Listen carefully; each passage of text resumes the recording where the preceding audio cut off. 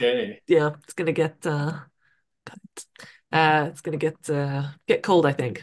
Okay, hopefully Exarch is live now. I'm just double checking that I can Okay. view the live on the YouTube channel. Live, there we go. Markus Klek's expedition. Let's have a look.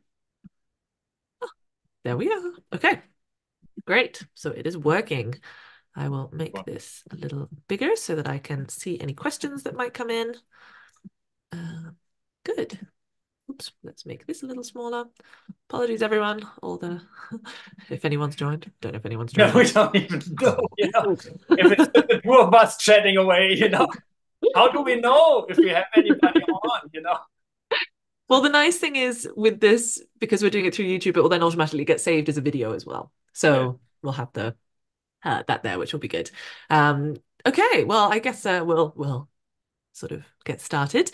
Yes. Oh yes, thank you, Roland. Indeed, for any of you who are already watching, there's technically a minute, but really, if you're nice and prepared, then you should already be present at the meeting before it starts. So maybe there's some people here, but I'll keep blabbering a little bit just in case some people are joining at exactly 12.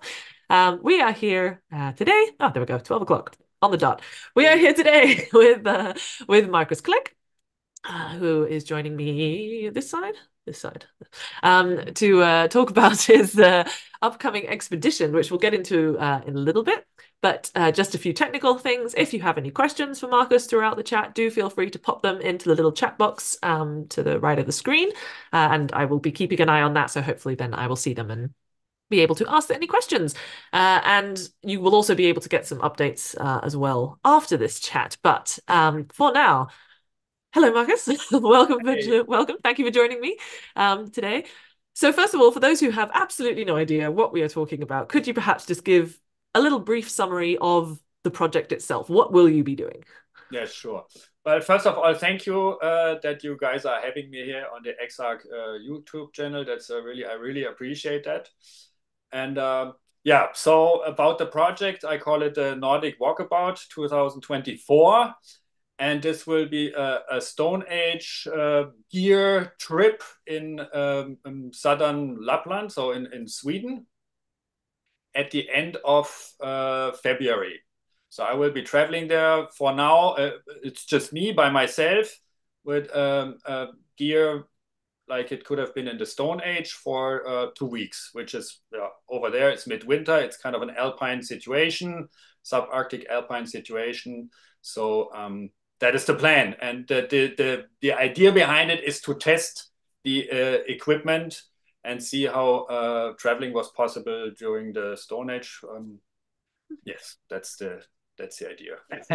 And is the equipment what I see hanging behind you at the Yes, moment, or? there's a few things in the back there that will be coming along. The sled, the snowshoes, then my coat, and a few other things.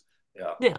And so I believe that this project is a secondary project following on from one that you previously did, as you mentioned. So what first actually inspired you to do that first initial project? It seems like quite a big undertaking to just decide one day, oh, why not go for a Yeah. trek? It's yes, the first project was last year. But that was basically in my home on my home turf, the Black Forest here in Germany. And what inspired me is that well, it's I work as in the field of traditional technology and high tanning. That's my profession, and I do a lot of work at museums, and I do lectures and all that sort of things. So I have all these objects that I show to people, that I make, all the clothing, all the equipment, and everything. And of course, I also test these things. I go out on day hikes and I test them in my backyard here and there. But of course, it's a totally different situation if you take this gear and you do a longer trip where you really have to rely on your equipment. You can get a lot of different information, more exact different information than from just testing it on little day hikes. So that was the idea. The idea is very old, but it took me a few years to finally decide, okay, let's do a winter trip like this in in the Black Forest, first of all. Oops, sorry, I've muted myself. And indeed, it's like you say, it's really interesting. These experimental archaeology projects, so often when people do experimental archaeology, they do it on a much smaller scale, and there's very few that are actually such big, actually testing the material. Which Yeah, it's yeah, not it's not an experiment in that case like you would no, usually know from experimental archaeology, exactly where you do it in a scientific setting. You know, anybody can repeat it, that sort of thing. It's a different type of experiment. It's yeah, it's in that way you cannot, of course, yeah, it's not the same. You cannot compare it, and of course you cannot also get the same information out of it than in a regular experimental archaeology project. mm. Yes, it's a different thing. Yeah. So it's more to get the experience to see how these things function in reality, so to speak, Yes, and get of a bit course of an it's idea. more subjective. It's Yeah, in a way more subjective, but you cannot, of course, get the information that I'm getting from my gear in any other situation. I don't think it's possible. yeah, It's something that you have to do. You have to wear the clothing for an extended period of time, and it has to be in a real life situation. So you have to sleep in it. You know, you have to see if there's enough movement. You have to see if the seams hold up. All this sort of thing is nothing you can do in an afternoon in the backyard of a museum. You know, yeah, so yeah. it has to be a real life situation for a real life experiment, so you get real life information out of it. Yeah, yeah. And so the aim though is to check the material, but is that in order to compare that against, for example, archaeological examples that we see from the past to see how these objects would have worked? Is it to compare with, I don't know, ethnographic accounts or his kind of what can these projects actually tell us about the past, I guess? Yeah, of course, archaeologically, it's as we all know, there's basically just bones and stones and and antler. You know, I mean, or let's put it that way. A lot of the material culture is basically gone. We don't have a lot of finds. You know, the majority is gone. It's all the soft materials, especially the clothing, the textiles. The further you go back, the less you have. Yeah. So if you go back to the periods that I like to portray, let's say the end of the Ice Age, then we don't really have a whole lot, you know, and it's Mhm. difficult to recreate whatever equipment they had because there's so little finds. So Yeah. you have to go into ethnology and see, okay, people that live under similar conditions or how did they equip themselves, and you have to take whatever archaeological information you have and incorporate it. So it's kind of a mix of archaeological information and information taken from indigenous cultures from the subarctic. Mhm. So of course, then, but for me, it's important as I work a lot with the public regarding the Stone Age equipment that I can really it gives me lot more depth and real information if I talk to them about the things that I present than when I just make them and present them that way. So I have there's more it's more realistic. It's Mm. I can talk more about these things, and for me it's then have a better feeling, a more lively feeling, telling people how it might have been, as we all don't know how it was. But this is intelligent guesswork, I call it. I take as much information as I can get and then present it to the public as that's the as the state of the art is at this point archaeologically. Yeah.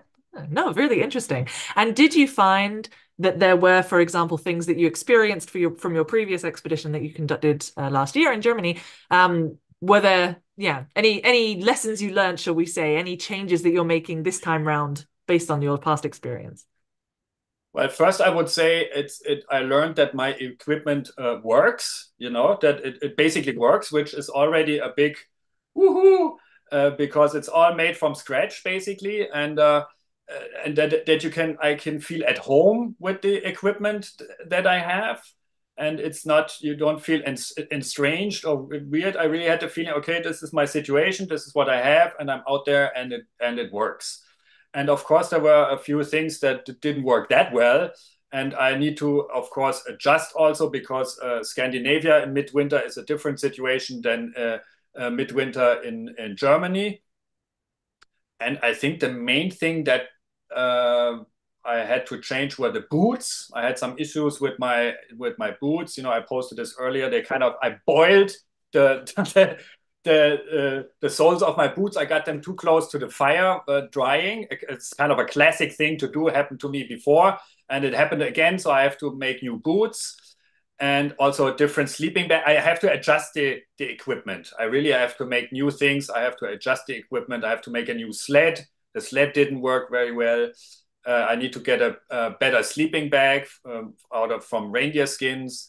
So there's a few things I had to change in the equipment. I have to get snow goggles. I made snow goggles with lenses. Because Yeah. I need lenses, and I didn't have an antler piece big enough to fit over my glasses. So I incorporated some lenses in here. So I had to make this, and pants. I have to make new pants. Really, I have them here.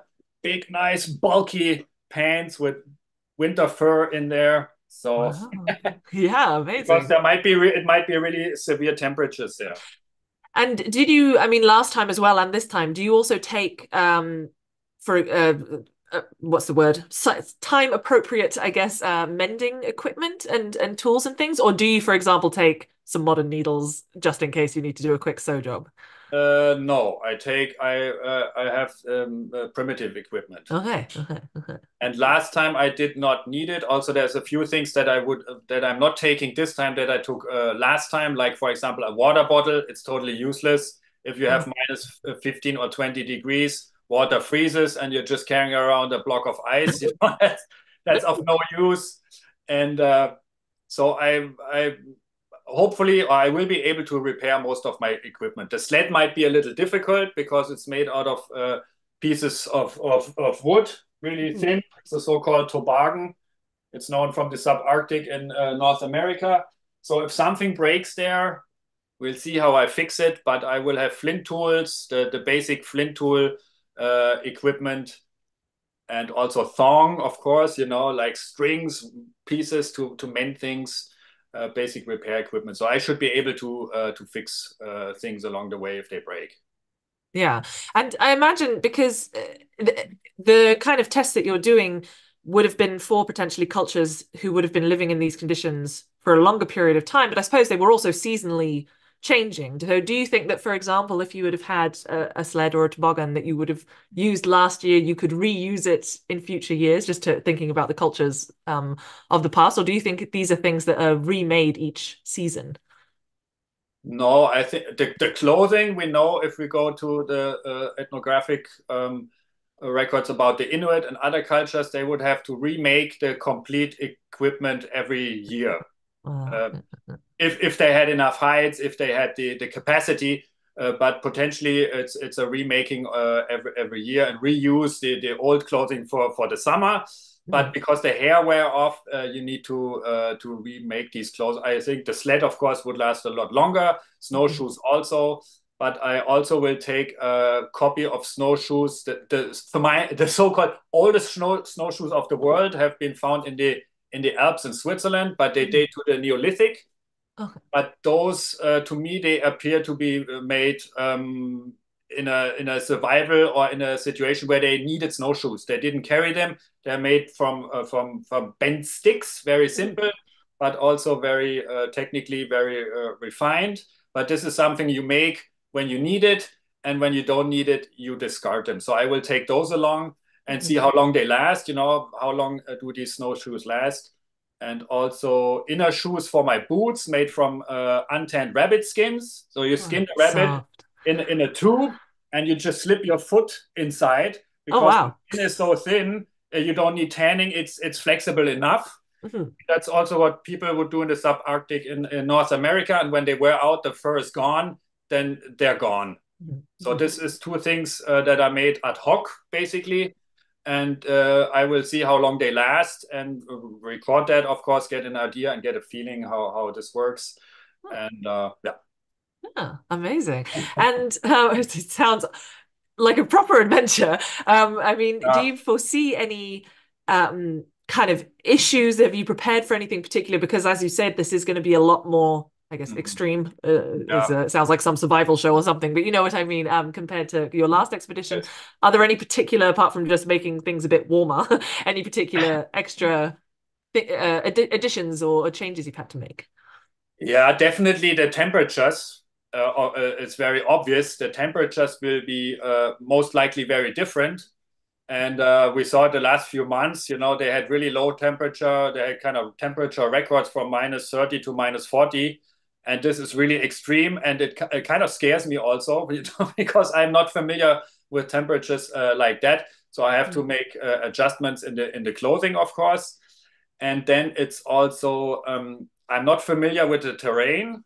When I did the trip in the Black Forest, I would just walk out behind my house, and I know the terrain. I'm really familiar. It's really like in a Stone Age setting. I felt where you don't need orientation because you know the area. You go to the Mm. next hill, and you have this, and you can orient yourself there, and then find your way. But this will be different. This will be new land to me. I don't know it. I mean, I've been to Scandinavia many times and also to the Fjell, but not in the winter and not at the area. So I will need to take maps. And that's the thing, is the orientation, the temperatures, and then also just to see if it's, for me, if it's physically possible to be hiking for 2 weeks constantly in the snow with a sled with more gear to carry. That also, and yeah, those are the three main points, I would say. Mm. Which relates to, we've had a couple of questions coming in, and so the latest one I've just seen pop up is indeed about sort of navigating. Will you be going from A to B? Will you be doing a round trip? Do you have kind of a test situation that you're going to be doing, or is it just a long slog? It's a long slog, yeah. Yeah. I was thinking about, I don't like the round trip thing. To me, it doesn't, in my head, I don't like it. I'd rather go from A to B. So I decided to start A, which is easy. The start is easy. But if I will reach B, I don't know. I have B set up, but there's options to get out of the situation in between. Mhm. So it's in southern Lapland. It's called Jämtland, the area, and it will be in the fjell. That means in the mountains close to the Norwegian border, and it will be along the southern Kungsleden. Kungsleden is like a big hiking trail. It's kind of famous in Sweden. So this is sort of the area where this will be happening. So are you expecting to meet other hikers and things on your travels, or are you going to be going kind of off-road? Um, that I don't know yet. I'm Uh-huh. not really keen on walking on these snowmobile trails, which they Mm. also have there. I might use them every once in a while, and I will probably meet people. I'm prepared. I met a lot of people in the Black Forest, of course. It was always fun, to talk to them. It has been in television before, so a lot of people were prepared. They said, "Oh my God, are you the one?" So we had these talks, and I have little flyers, to hand out to the Swedish people if I meet them, or other Germans, because it's kind of it's a sport to go up to Norway in the winter, or to Sweden. A lot of people actually do that. So I might be on occasion be meeting people, but the end of February is not really the season yet to do these kind of expeditions. Usually people go later when the temperatures are when it's warmer and you still have snow and you have more light also, Mhm. Yeah, yeah, yeah, no, because that's the fair. days in February, end of February into March, are still fairly short. Still quite short. And yeah, on that note, so in terms of practicalities, I'm just curious. So for example, what do you eat? How do you light? I mean, of course you can make fires and things, but if does that mean you'll only be traveling during daylight hours, or how will that work? Well, I will be traveling during daylight hours, most likely, but supposedly the nights are fairly light because of all the snow around. But I don't plan to be traveling at night unless I have to. And what was the other? What was it? Food and Food. Yes, yes, because I will not go hunting. I don't have a that's hunting what I was license. curious about. Yes. Whether you I don't have a hunting license. yeah. Otherwise, I could probably do that. Um, And there's of course in the winter not a whole lot to gather. I might gather some things, some I don't know, chew some bark or whatever. But mostly I will most of the food I will take along in the Okay. form of dehydrated. Of course, it all has to be dehydrated so it doesn't freeze. Mhm. And it's a lot less weight and takes up a lot less room if the things are dried or some are salted. So I have dried meat, a lot of dried meats, a lot of fat also, pemmican, and lots of dried fruits, some nuts also. So I'm trying to keep it. Of course, it has. I keep it Stone Age. I don't have to take power bars and all Mm. instant soups and all that sort of stuff. But it's not fixed to one period. I will Mm. have hazelnuts. So there's no hazelnuts at the end of the ice age, so except the very end, maybe I don't know. Yeah. No. Yeah, so some fish also. I will take some dried fish and No. maybe slap on a frozen pork chop or pork chops or whatever. I don't know. Yeah. There Okay. will Well, be plenty of food. I mean, the nice thing is indeed you'll be in a natural freezer, so yeah, you don't have to Yes, worry it's about very the handy. food going Yes, you on. can take whatever you want. It's not gonna spoil. Yes, yeah, exactly. Sorry, I'm just getting a child given to me, but she's sitting here for now, Yes. so she should be okay. But I may have to grab her at some point. But perfect. We have a couple of other questions. Yeah. This one. Why Sweden? Why not, for example, Canada? Yeah, Canada. I I mean, was about to it's say. already a lot of planning for me to go to Sweden. It's also we're coming to the costs, of this whole thing. Yes, which Mhm. we may not forget. But Sweden, because I have like a special connection to Sweden. We went there with my parents when I was a kid. We went to Sweden a lot. My Yeah. first girlfriend, my first big love was from Sweden, and I spent a lot of time in Sweden also. And I really like it, and it's really close for me. Not that close, but closer than, of course, Canada. Mhm. And I usually don't like to go to exotic places where I'm not at home. It is something that, and I don't it doesn't feel right for me to fly miles and miles and miles to a completely different situation. So that's why I did the first trip in my backyard, because to me it's more realistic to be traveling in an area that I'm familiar with. Of course, I'm not that familiar with Sweden, but I've been there. I kind of have a feeling, okay, I know what it's like.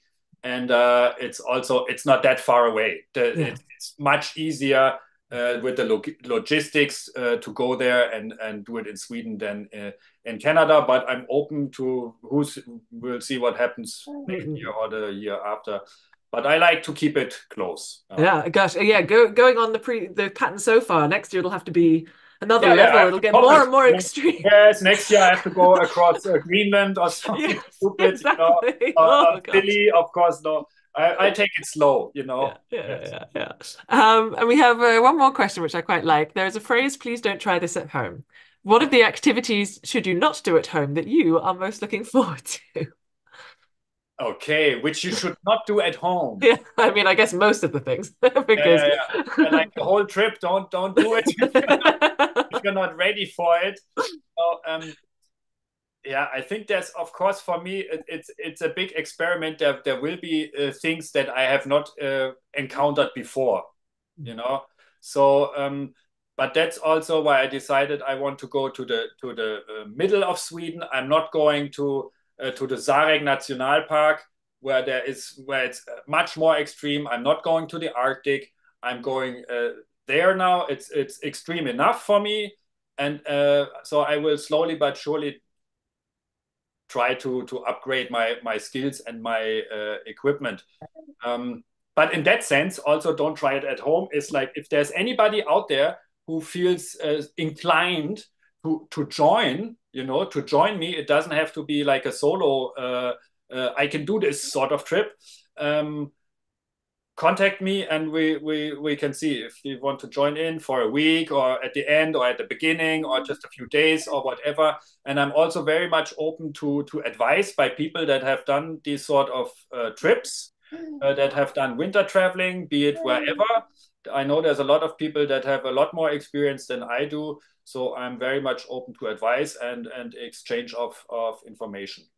Yeah, perfect. And if anyone does want to get in touch with Markus and doesn't follow him himself, you can find him through the Exarch page as well. We've been sharing his stuff, so you'll see it there, which relates as well to this next question that's just popped up, which is what methods will you use to document the project? Yeah, of course, I will have to take some technological equipment, which yeah, you can't do without, because if if you don't film it and you don't take photos, it didn't exist. That's almost how it is these days. So I will have a photographer come along, but not for the whole trip, but for at least for a few days. He has worked with me together with me on the last trip, and you have probably seen some of his photos. He makes really nice photos. They're So we will beautiful, have yeah. the photographer there at the beginning or at the end. I don't know yet when. And I will also, of course, have my camera with me, my mobile phone, and so I will mostly document it with the mobile phone, because I don't want to take extensive gear and equipment. Mm, Um, but of course, I will have to see. I need electricity for that thing. Might have to like take solar panels and all this sort of stuff. mm. But it will be mostly be documented through over the mobile phone, unless the photographer in the end says, "Well, I have this little take this GoPro cam or whatever." Uh, Oh. but so far, I only know about do my mobile phone. Mhm. And of course, I will write things down. I've already started writing things down. I'm sort of keeping a kind of journal in the preparation situation now, and I will also write things down along the way.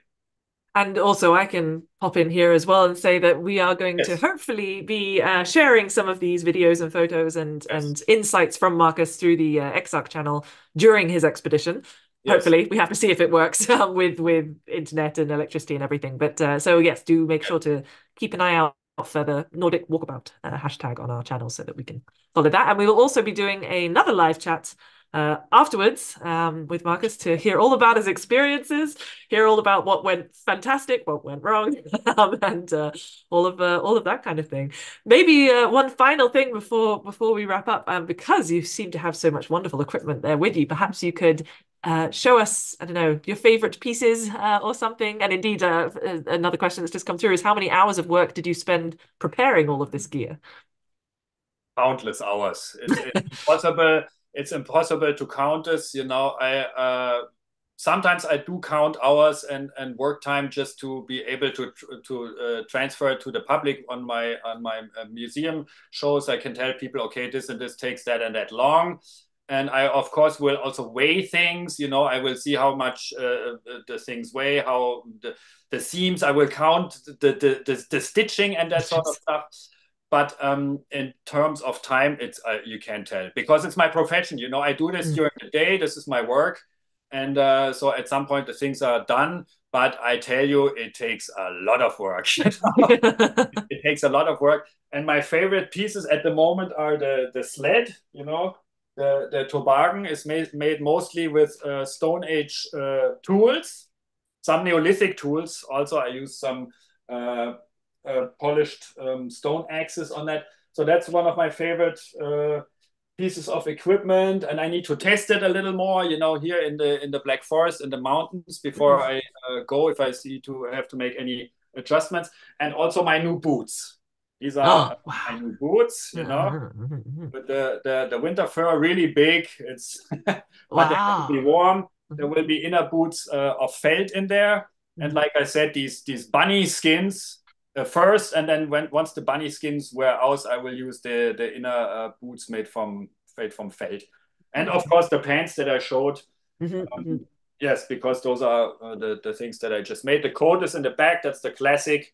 I've had this for a few years, and it works very very well. Yeah, still holding up after Still all this holding up. use. Yeah. Yeah. Okay, nice. The toboggan just it looks so thin. Is it quite thin? The Is it coat, heavy? The toboggan, sorry. the toboggan is very thin. Yeah, it's Yeah. from two pieces of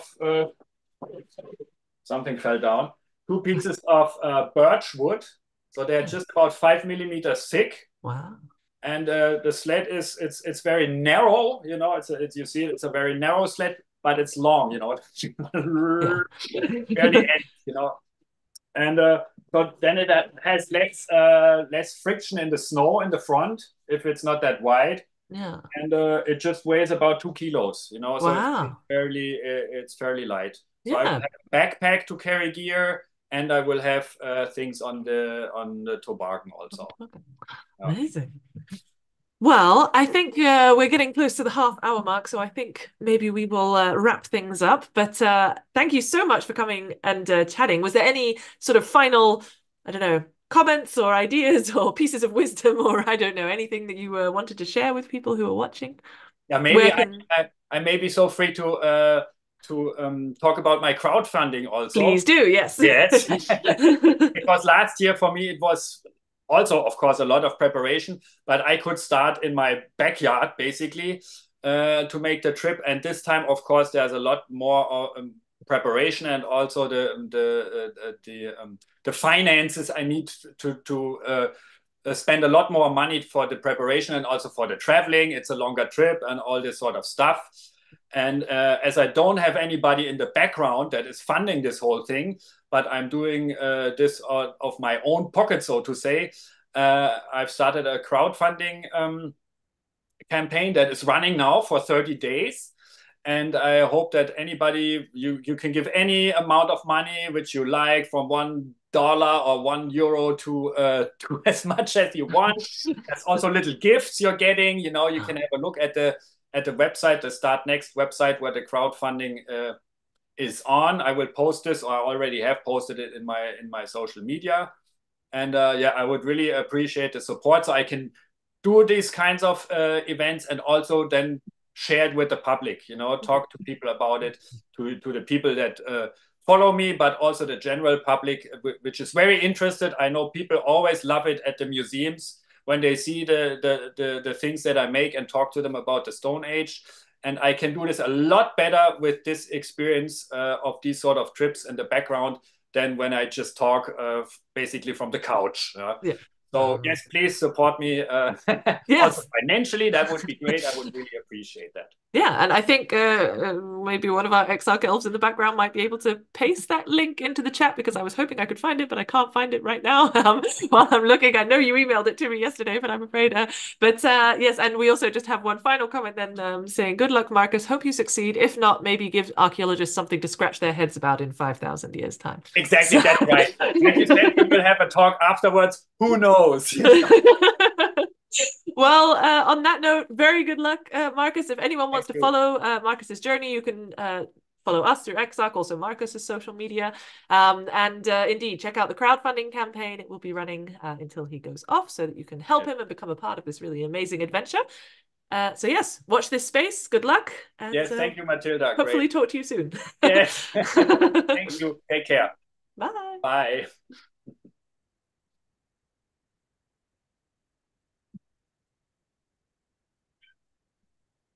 Are we all?